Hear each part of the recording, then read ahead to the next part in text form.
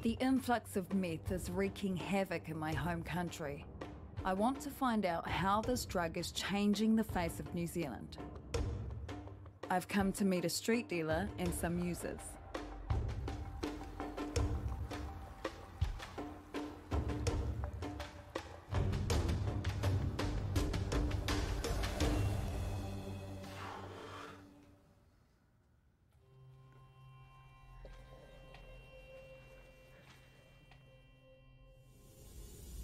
Can I ask you, where does this product come from? You can ask, but I'm not going to tell you. Who is using meth? What type of people? Everyone, yeah. Every class is on it. Some people who are poor as, they'll use everything they've got. There's lawyers, there's doctors, there's businessmen, and I'm talking like hundreds of millions of dollars businessmen. There's people that will be in court defending people today who have had a puff this morning. There will be, I know that. Politicians that I've been in the same room with them at the same time. I can't name you a class of people or a particular profession that's immune. I don't know one, there isn't one. No. It's throughout New Zealand society. Are gangs pushing the drug around, like we've been seeing or hearing about in the media? Well, they claim not to be, but whatever each individual gang member does is what they're going to do. The gangs are involved at a wholesale level. I wouldn't mention names, but you know who's running the show. They claim a vicious turf war is taking place amongst New Zealand's gangs to control meth distribution.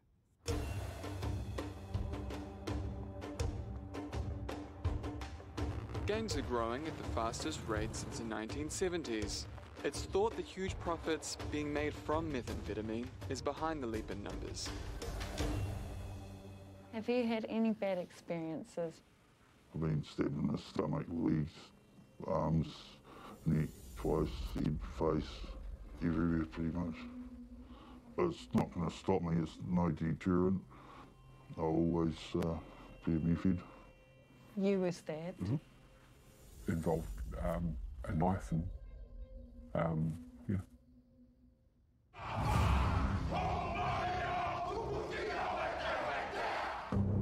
The Mongrel mob and Black Power are New Zealand's largest and most powerful gangs.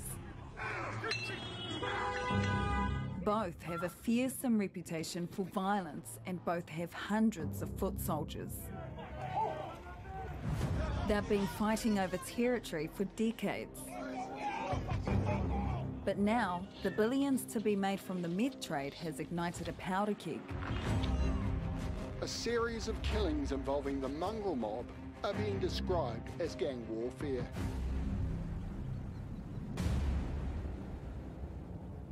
I have family and friends living in areas affected by the violence. One of the most notorious leaders has agreed to meet me. I'm going to meet the leader of the Waikato Mongrel mob chapter. His name is Sonny Fatu. The Mongrel mob are one of the original gangs here in New Zealand.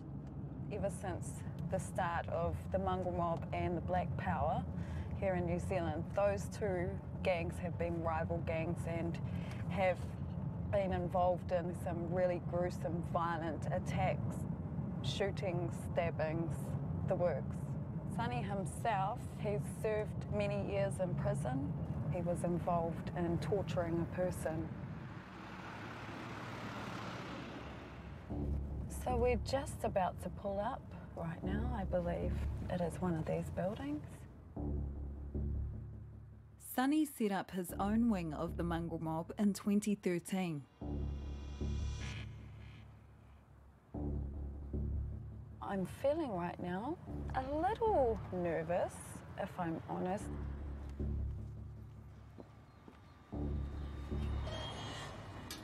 Why the surveillance? I just have to ask that. We've had the experience, one of our brothers here, who have had a shooting at his place, and it was a nasty shooting. So we have to protect the people from in here to what's going on out there. We may seem like we're civilized here, but, you know, we're gangsters. At the end of the day, we just know how to control our anger. Sonny claims the shooting is not drug-related, but happened during a burglary of a gang member's home. He maintains he's totally opposed to the meth trade. Well, I don't like it. I don't do it. I don't sell it. The damages, the family coming in. Dad's this, mum's that. We haven't got food. We're getting abused, whatever. I don't like it. And I must say that, you know, I took some hard lines, you know, where I got myself involved in the drug world. In what way? In those days, it was just marijuana, really the drug of choice. It was never about making money. Sonny claims he carries out drug tests on his 600-strong gang to enforce his zero tolerance on meth. How I lead is I tell people what I'm doing. I just do what I have to do for the betterment of our people. What's the beef between the Black Power and the Mongrel mob? Why so much rivalry for so long? Could you just hold it for a minute? Yeah. Just want to know, is that the police?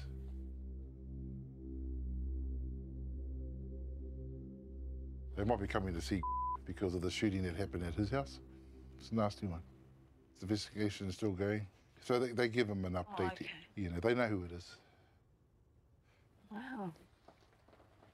Oh, we live a gangster life. Yeah.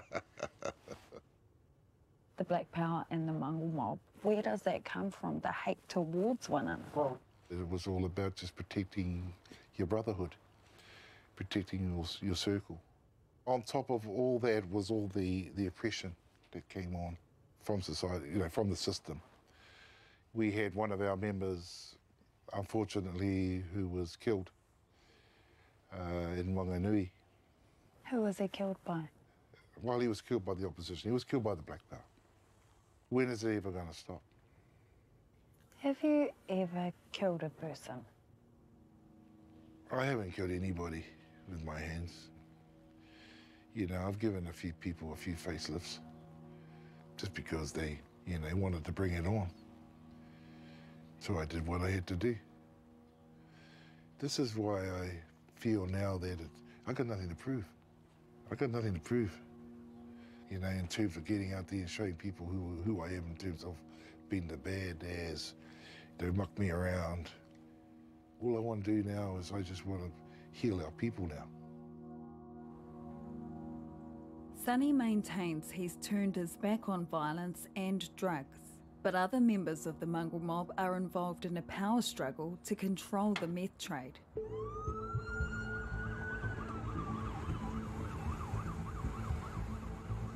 In March 2020, a young Mongrel mob member fired several rounds at the police in the town of Gawiro.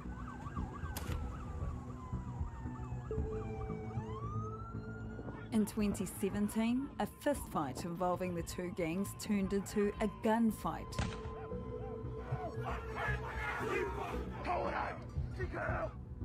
The same year in the town of Whakatane, shots were fired and violence erupted after a funeral procession of a Mongrel mob leader tried to pass through territory controlled by the Black Power gang. I was actually born in Whakatane, but shortly after, my grandparents brought me to Auckland and raised me in total immersion Māori education. So in a sense, I know I'm really lucky because a lot of my family members who stayed back home either ended up in gangs or affiliated to them.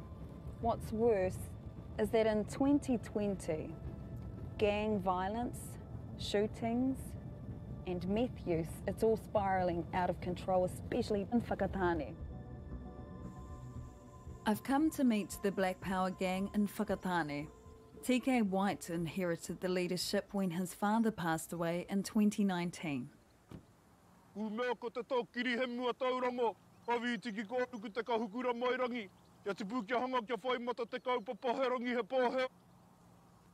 I will say this, I didn't get along with the man one, but no wakato. So two double murderer. He's a double murderer? I went to jail twice for that. That's the background of the man. That's the background he came from. Before he was actually on his way to jail the last time, he said, I see two pathways in front of you. One is good, one is bad. Both will make you great. I hope you take the good one. Today, a new member is joining Black Power. This is the first time they've allowed TV cameras to film one of their initiations. So we're at Ohine Matarua River, which is in Whakatane, and we're about to undergo a special ceremony, which is a traditional karakia or prayer service, and it's part of a rite of passage, I think, for the members of this group. TK, Te Kuru White, is taking it, so I've been roped into it. I was not expecting to be a part of it, but I am going to get in the river in my shorts, and it is spring, it is cold, but it's okay. This is what we've got to do, so here we go, follow me.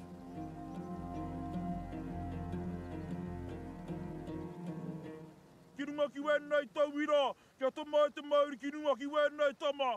E tuku nau ki te whai ora tōne te wai ora, te nei te matatau kia ka wakatū tārawa ki te rangi uhi. Wēra tau mai te mauri o haumi e, hui ai! Tai ki. In Māori culture, water is viewed as the essence of life. Rivers connect you to your ancestors, the tribal lands they once owned, and traditional values they held. Riki te whare puke ngore, uari ki te whare topu o i o topo tū. Kia tūturu whamau ai kia tīna! Tīna. Hui ai! Tai ki. So very fortunate today. That was beautiful. For me, it's a way to reconnect with my family history and the area I left as a child.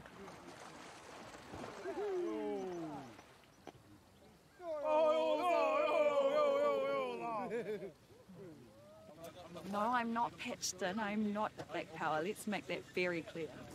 But I am Māori, so what just happened there is not necessarily a gang thing. It's Māori culture, and its purest and truest form. And yes, I'm wet, but it's okay.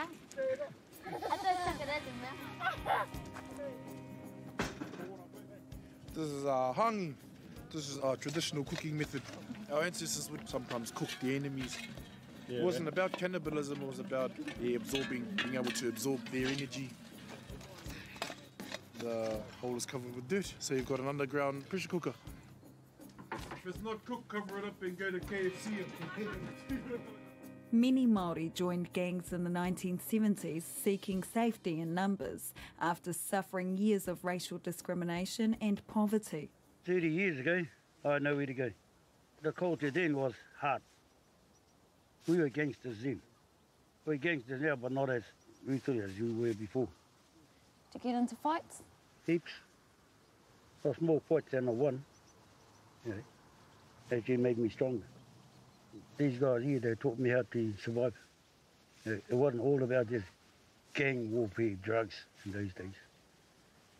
Did you sell drugs? Yep. Marijuana. That's all we had there, was marijuana. Not the shit they got now. Not all drug dealers are gang members, and not all gang members are drug dealers. I mean, I've been there, done that. It's water under the bridge now, you know. So I've gone on the other side there, and I'm the one that's going to point you away from the harms of meth. How do you both feel about methamphetamine? It's destroying our families.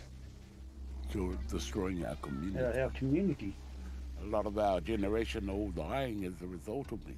And since 2014, we lost something like 10, 12 OGs to meth. But it's how horrific the violence is.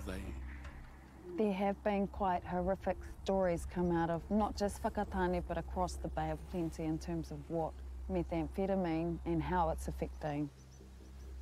Everything that's happened in, I'll say, like the last month here, it will be meth related. What's been happening here? Well, you know, there's been a shootout. There was a shooting last week. People, you know, just looking for a fight.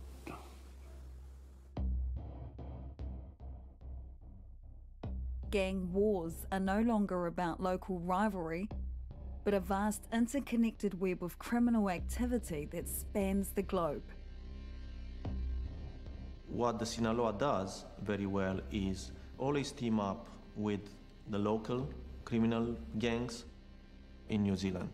You have these competing gangs, and suddenly you have someone bigger coming into the market and picking allies, right? When you look at the connections, it's not just one type of connection. It's multiple roles at the same time, and it's very, very fluid as well. And this is where feuds start and fights between organized crime groups, and everybody wants a bit more, and that ignites these violent clashes. So this is not a world of peace, it's a world of conflict. New Zealand's 1,200 customs officers have been overwhelmed by the influx of meth from Mexico in the last 2 years. Try not to get run over.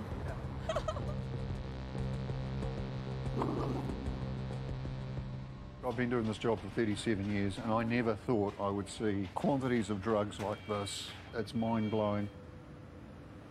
The Mexican drug cartels see New Zealand as the golden nugget. They're the most lucrative market and they're wanting to own that market. In the 1990s, 1 kilo of drugs was a really big seizure. Last year, we seized over a ton of methamphetamine. They are really sophisticated. If you can think about it, they've done it.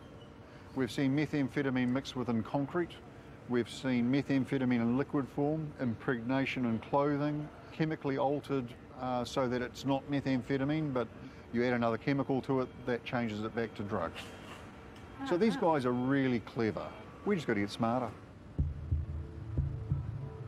What did that come in? This methamphetamine was concealed inside electric generators that weighed in excess of 250 kilos each.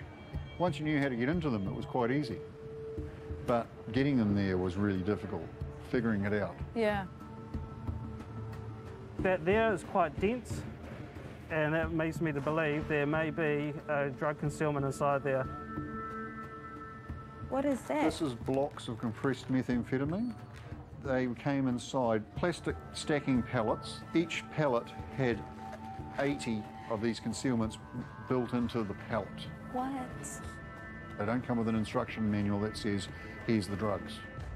The Sinaloa cartel are not the only new international players in New Zealand's multi-million-dollar meth market. The traditional New Zealand adult gangs, which were Black Power, Mongrel mob, they're being challenged with an influx of new gangs. So you've got Australian deportees. They are bringing the level of sophistication and tradecraft and connections that they've built up over many years. They're coming into New Zealand, setting up, and that's causing tension within the gang environment. Yeah. Business model, as I understand it, is to undercut other gangs, use extreme violence. Australia's tough new laws mean that hundreds of Kiwis are being deported. All non-citizens who fail a character test are sent home. There was an altercation in the compounds. People were stabbed, and it was between Islanders and Iranians. And I think there was 7 people stabbed in the neck and in the back. Shit's kicking off here. People on edge. A detainee called Josh has emailed me a video from inside an Australian deportation centre. People on edge, and they're starting to turn into race wars. I mean, this is way worse than prison. Like, shit. I don't think I've ever seen 7 people get stabbed. It's a powder keg and it's about to erupt. These videos haven't seen the light of day, and I'm a journalist in New Zealand. This is gold. It's very rare to get evidence from inside a deportation centre. I'm interested to learn more about what just went down there. 29-year-old Josh left New Zealand for Australia aged 2 and hasn't been back since. He served 8 years in prison for assaulting a drug dealer.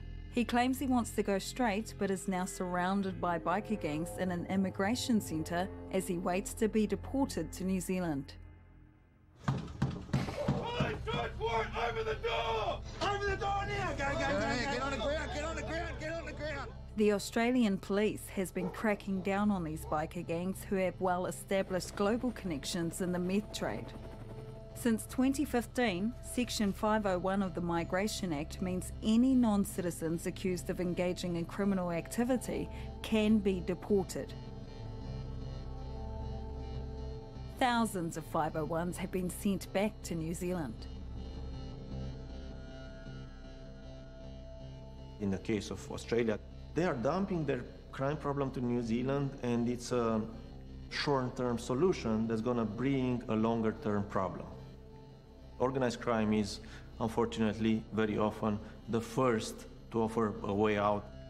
By deporting people who've committed crimes, you're just exporting crime. You're creating a bigger problem, because now these people know how to set up a network. They will keep on growing their networks, and they will enlist new soldiers. So you don't dismantle a network in that way. You actually create a network in that way.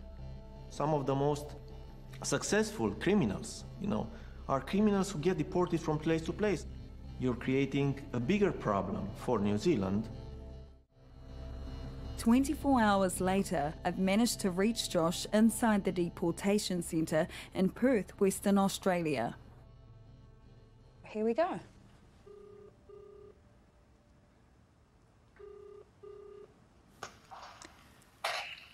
Kia ora. Kia ora. How are you? I've been in segregation for the last 16 weeks now, I think.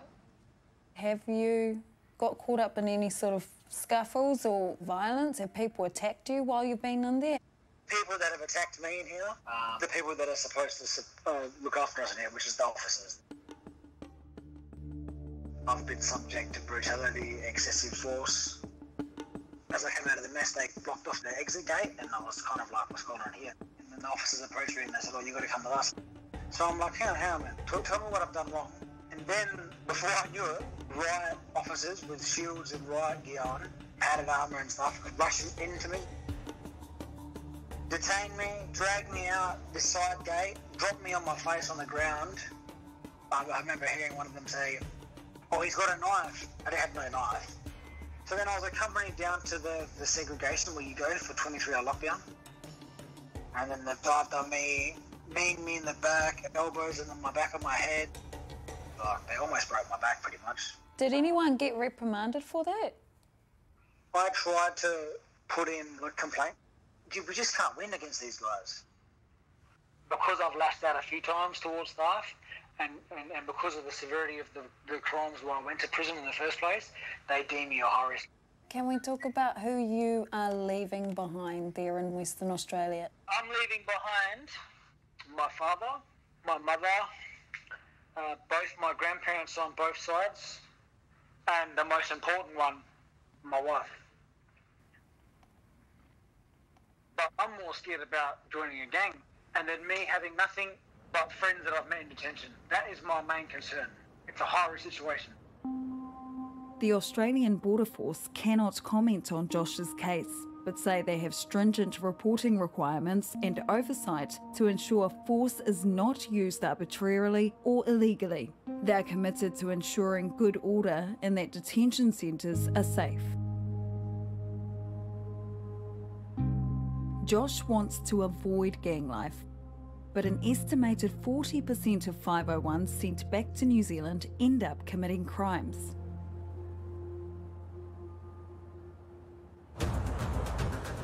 Members of the outlaw biker gangs deported from Australia are setting up shop in New Zealand and growing in power as they recruit more and more 501s. According to the FBI, the Bandidos, one of the top 4 bike gangs in the world, is involved in drug and firearms trafficking. They established a wing in New Zealand in 2016.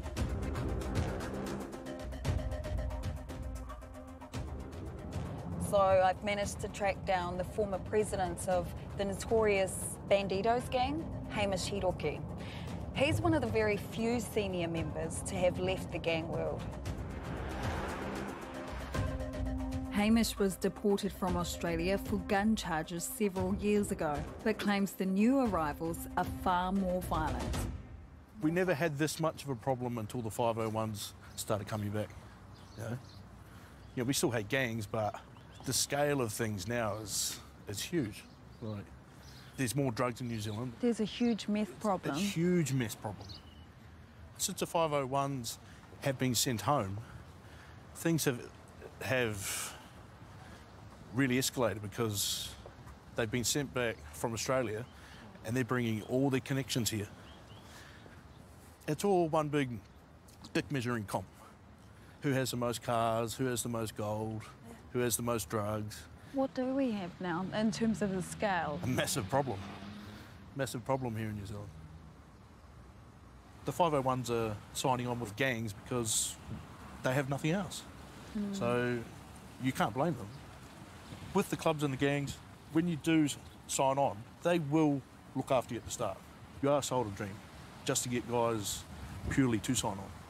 You know, girls, cars, gold, bikes, you know. As a lure. Dangling a carrot, you know, to less fortunate guys. Leaving the notorious banditos and breaking the gang's code of silence means Hamish is now a marked man.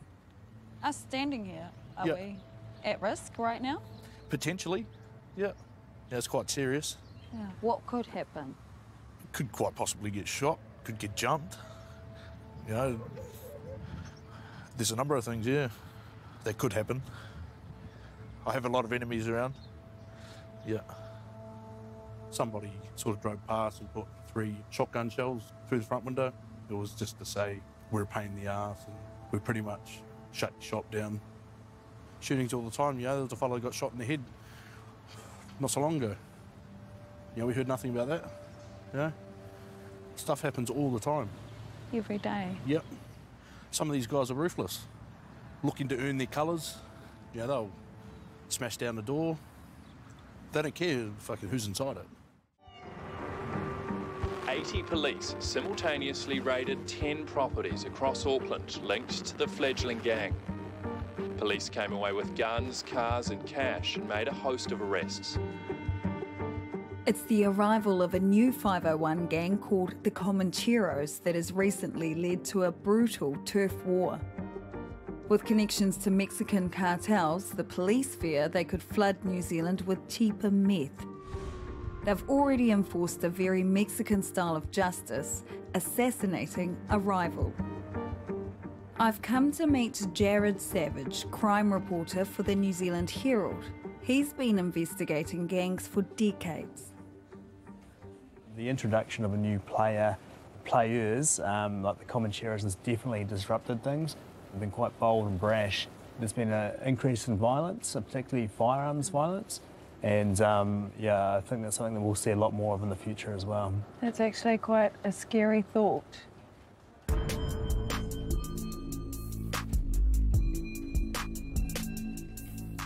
No one really knew that they were here publicly. So these are the first photographs here of the boys basically announcing their presence. Pretty flash bikes, gold-plated Harley. So it's, you know, quite a statement. All right, now we're on the bottom floor. This is my Versace rack here. Everyone trying to say I'm wearing fake Versace. The fuck out of here. They're using social media to market their wealth. They're not hiding it. It could be, you know, like a recruitment tool. Look at me, if you want to have this sort of life, you can have it too. A grisly scene awaited emergency services early this morning, triggering an armed lockdown and a full-scale forensic search. The Comancheros' social media recruitment strategy had devastating consequences in 2018 when new wannabe member Viliami Tani carried out a gangland killing on a man called Epelehame Tu'uheava. This photo eerily posted online just hours before Epelehame Tu'uheava was shot in the head, a killing with hallmarks of an execution. I think Abraham was shot 7 times. His wife, point blank. His wife was shot in the head twice. She survived. And in fact, her evidence was basically crucial to getting the convictions against Tani. Amazing that she survived. They were basically lured to a pretty quiet street in South Auckland on the premise that Abraham would buy drugs. He had $63,000 in the back of his car and that he would be buying methamphetamine from Tani. He had a distribution network in the South Island. This was a targeted assassination. This was taken a few days after the murder, and the police were following the suspects. So we can see here that basically they're going to be rewarding one of the younger guys involved in the murder, kind of promoting him from being like a hanger-on or an associate of the gang to an actual prospect. They were a new gang here, so they had a reputation for ruthlessness in Australia, and I think it's sort of seen as them putting a stake in the ground. This is what we're about. With connections to Mexican cartels, the police feared the Comancheros could take up a dominant position in New Zealand's meth market. The allegation is that the methamphetamine coming from Mexico was being sold a lot cheaper. So undercutting, so you get a kilo of meth in Mexico for $1,000, sell it here for $120,000. That's still a massive markup. An associate of the Comancheros has already been sentenced to 16 years for importing kilos of meth from Mexico. We've secured access to film the trial of the leader of the Comancheros, Pasilica Nafahu. Now, the success of the group brought a lovely house, a Lamborghini, a Rolls Royce, ostentatiously designed motorcycles. Several of Pasilica's gang have already been found guilty of laundering $3.7 million collectively. Pasilica Nafahu arrived from Australia in early 2016, and from that point he commenced a lifestyle to enjoy the benefits that flowed from a whole series of criminal offences, and the links that various members of the group had to drug dealing, including drugs in large quantities. Pasilica is found guilty of money laundering and conspiring to import a precursor of meth from Australia. The Australian biker gangs, like the Comancheros, are intensifying the gang scene in New Zealand. Sunny Fatu claims he's spent years trying to reform the Mongrel mob, recently opening his doors to female members. But after members of his own family joined the Comancheros, he's formed an uneasy alliance with a gang he once called a foreign invader. Can you shed light on what your personal connections are to the Comancheros? Well, my personal connections are my son and my brother being members of the Comanchero. And I feel that it's a good thing, because I know that they'll do good there.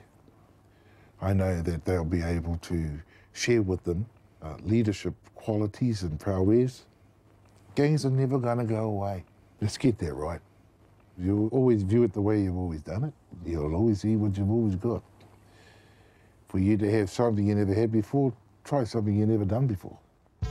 Weeks after we finished filming, several of Sunny's gang were arrested for firearm charges and drug offences, including meth importation. Sunny strongly condemned the actions. 501 deportee Josh has arrived in Auckland and is already being eyed up as a potential new recruit. What's kind of like stood out to you over the last couple of days since you've been back? Well, just speaking to people on the street in Auckland, seeing a lot of gangs walking around, trying to talk to us, talk to me and some of the other boys, find out who we are. I think the first question that I get hit with straight away from someone who looks like they're in a gang or something would be, where are you from? And we've never seen you around here. And then they ask if I've got any drugs for sale. I know a lot of guys that have already come back might be involved in some of that stuff. I'm not sure, to be honest. I don't know. There's always people trying to suss us out. Yeah, especially the youth. Josh feels he has to escape Auckland to escape the gangs. So you're off to Napier today? Yeah, fly at 4:30, so I'm excited about that. See my cousin for the first time in a long time. See her kids, I've never met her kids before. Oh, wow. So, like, that's pretty good. Yeah. Knowing that I've got that support makes me feel more comfortable too, you know? Yeah. It's actually been cool meeting up with you in person. You too. And I wish you all the best. Thank you very much. Thank you very much. The meth trade in New Zealand and Australia is now worth $11 billion a year. The Sinaloa cartel and the Australian biker gangs are not just importing meth, but shootings, kidnap and assassinations. Extremes of violence New Zealand has never experienced before. The traditional gangs are struggling to protect their turf. I've come back to meet TK White. Here we go. We are here now.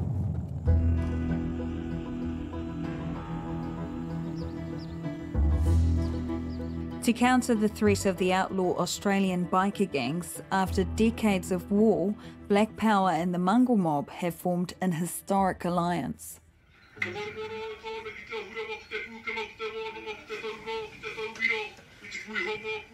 Here you have us, our club, and on the other side is the Mongrel mob. There's a term they call it dispute resolution. This is how we do it, utilising our tikanga and our kawa to guide the process. In terms of resolving disputes or issues between Black Power and Mongrel mob before, how was it done? Was it ever done? Not like that. When you put the rako down, is that a symbol of no warfare? That's what we're pretty much saying without saying it. We're showcasing makwato. Guns down, Guns down. Yeah, weapons down. Yeah, that's a symbol of peace. It's not going to happen overnight. We're all individuals. We're not perfect, and we understand that our history is quite a dark one. There are reasons for that, but that doesn't mean to say that we have to stay there. It's about helping the brother, the sister, understand that their destiny lay in their own hands. And at the end of the day, only they will be able to determine what their destiny and their future looks like. Black Power movement, as I said, isn't defined by a patch. It's a way of life.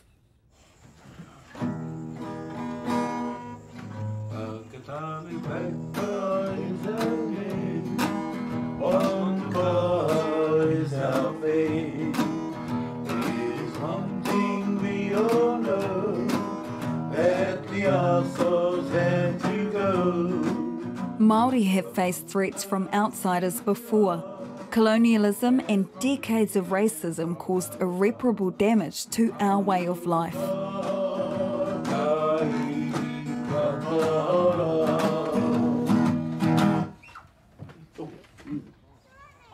TK tells us he's offering the younger generation a way out of meth. He's using his ancestors' land to build a school and community centre. It was originally gifted to me by one of my beautiful aunties.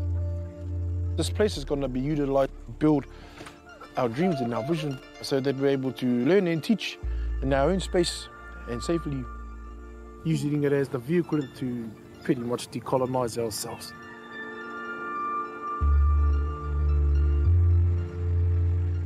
For me, like meeting and being with TK and his family is a really, really humbling reminder of who we are, essentially, as Māori people. We live together, you know, we go through the pain, we journey together. Methamphetamine clearly is pulling people away from one another. But if you've got family who believe in you, who love you that much, that they won't turn their backs on you, that's the key.